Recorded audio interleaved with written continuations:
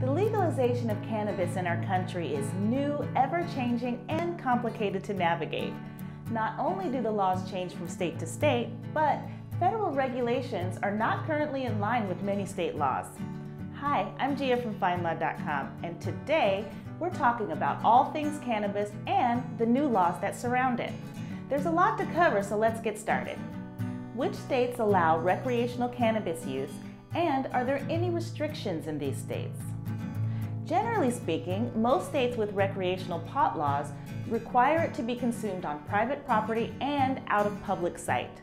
Smoking a joint on a public sidewalk, for instance, may be charged as an infraction or misdemeanor, similar to open container laws. Additionally, stone driving is just another form of impaired driving, although states differ in how it's tested. Because cannabis laws change from state to state, it would take too long to go through them all. Look for a link in the description below for a detailed overview of all 50 states and the different laws concerning recreational use of cannabis. Even in states where it is legal, isn't it still prohibited by federal law? And what does this mean? Although cannabis is still technically prohibited under federal law, the DEA has mostly curtailed its efforts to go after individuals or cannabis providers in those states where it is now legal. Instead, federal law enforcement is focusing their efforts on pursuing those who operate outside the law entirely, such as drug traffickers. However, it is still within their legal capacity to enforce federal marijuana laws in all states. Wherever federal jurisdiction applies, federal law takes precedent over state law.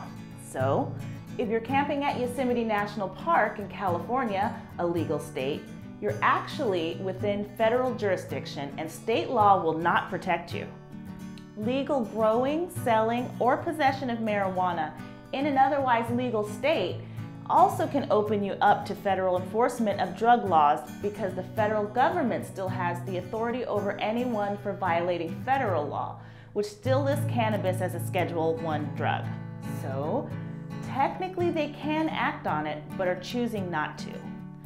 In addition, cannabis businesses still must pay federal income taxes, but aren't eligible for the types of tax deductions and benefits available to non-cannabis businesses.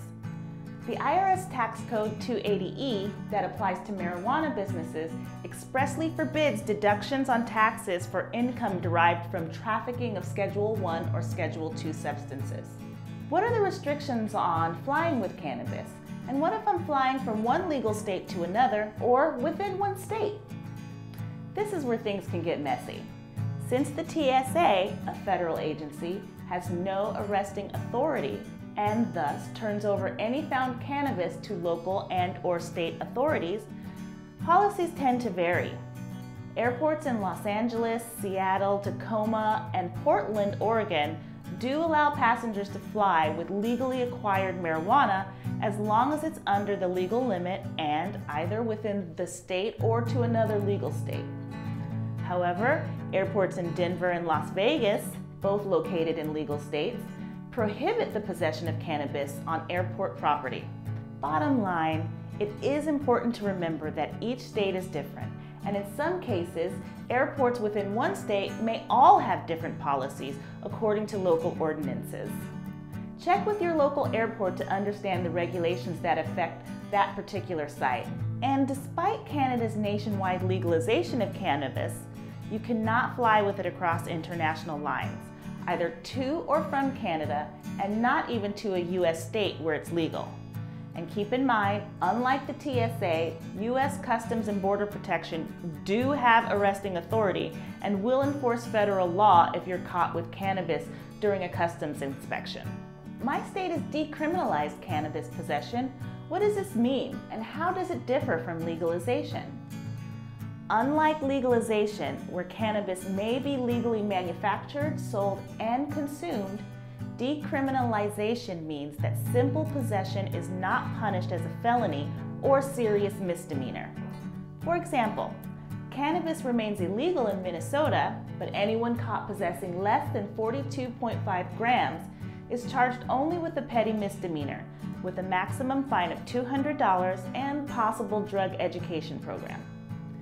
In most states that have decriminalized marijuana, the penalty for simple possession is not unlike a traffic ticket. Some states that have decriminalized pot still do impose short jail sentences for possession. It's all relative, as those states typically had very severe penalties prior to decriminalization. It's also important to note that in states that have decriminalized cannabis, penalties for cultivation and distribution, or possession with intent to sell, haven't changed much, if at all. I live in a state that has legalized recreational use. Can I be denied a job or terminated for testing positive in a drug screening? This is a still developing area of the law, but for the most part, employers are free to either rescind a job offer or fire you for off-duty marijuana use. This depends on the state and whether cannabis use is for medical or purely recreational purposes. A handful of states, including Minnesota, Delaware, and Arizona, have statutes protecting medical marijuana patients with valid doctor's recommendations from adverse employment actions. Colorado, on the other hand, has no such protections, despite allowing recreational cannabis use. In fact, the state Supreme Court held that an employer acted within the law when it fired a quadriplegic employee who used medical cannabis lawfully while off duty. He failed a drug screening and was fired, and sued the employer for wrongful termination. Also, employers concerned about workplace safety, like construction and aviation, generally aren't required to make accommodations for even off-duty cannabis use, regardless of state laws. Well, there you have it, a crash course on the new legal world surrounding cannabis. Keep in mind, this is a huge topic, and there is a lot to keep up with, but you can stay up to date with FindLaw.com. I'm Gia, and I'll see you next time.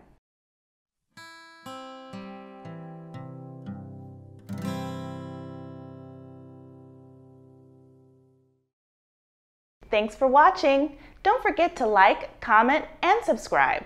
If you want to dig a little deeper, visit FindLaw.com for our articles, blogs, and our weekly podcast.